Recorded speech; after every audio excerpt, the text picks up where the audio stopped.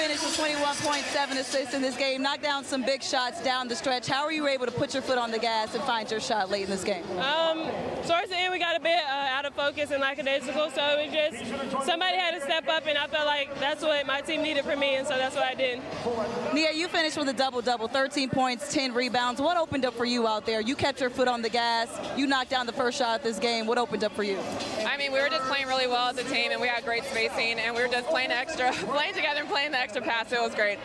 Let's talk about the team effort it took in this game. Talk about the focus. 4 double-digit scores as they have a water fight back here. 4 double-digit scores. Just talk about the focus team-wise that it took to pull this game out, because Minnesota, they brought it back within single digits. Yeah, so our coach always talks about playing with heart, pride, and consistency, and we just really made sure that we played a 40-minute game today.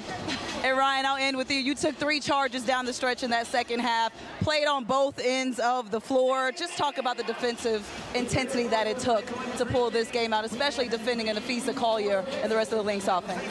We knew that defense would be key to winning this game, especially we stopped hitting shots as easily towards the end, and so, you know, offense wasn't going, so we can't let the offense affect our defense. Great game, ladies. Go dry off.